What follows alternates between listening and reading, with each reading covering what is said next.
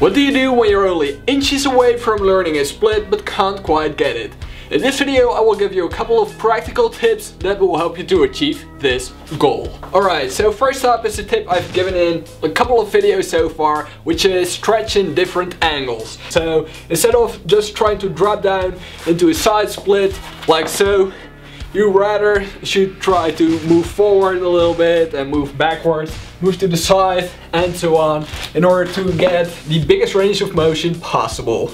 The next tip that I'm going to give you is to use some different stretching techniques. So instead of doing static stretches only where you're going into a position and don't leave that position for a while, you could also try to do some dynamic stretches, so where you're swinging your leg back and forward. I have videos on that. Or you could also do isometric stretching, where you contract your muscles in a particular position. So for example, if you're almost into a split and you're pretty strong as well, you can contract your muscles in this position, and that will strengthen your muscles in this position, which eventually will allow your muscles to allow you to do a side split, for example. Now you should combine this with the next tip, which is strengthen your muscles in the particular position that you need. So for example, when you are stretching your inner thighs, or when you are strengthening your inner thigh muscles to do a side split, you could do some deep squats, some sumo squats like this.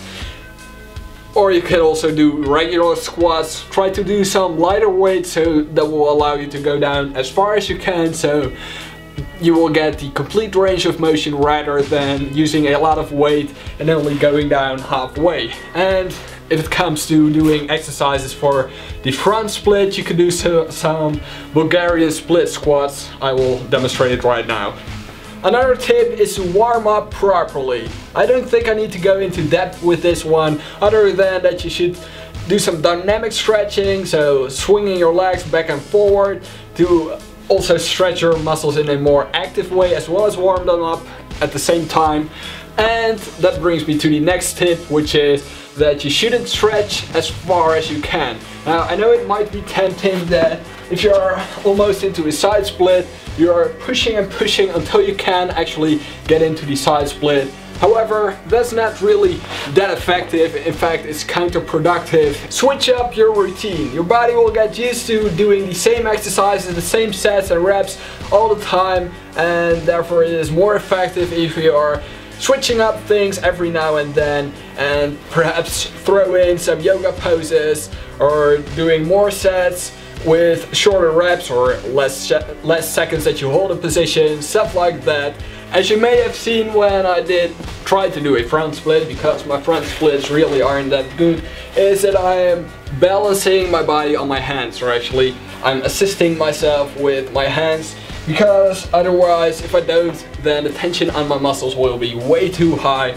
And the same goes of course for side splits in whatever way you want to do them.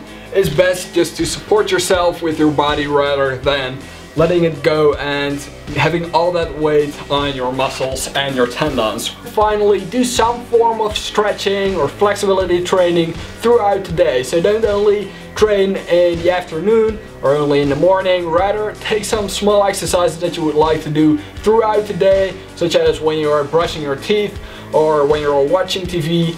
Now, for more information on how to do a side split, where I also talk about the hip positioning, that's very important and why most people can do a split, you can check out the 45-minute flexibility course that I made on my YouTube channel. Of course it's free. I will leave the link in the description as well as in the end of this video. That's it for this video. Thank you for watching, subscribe for more, and I will see you next time.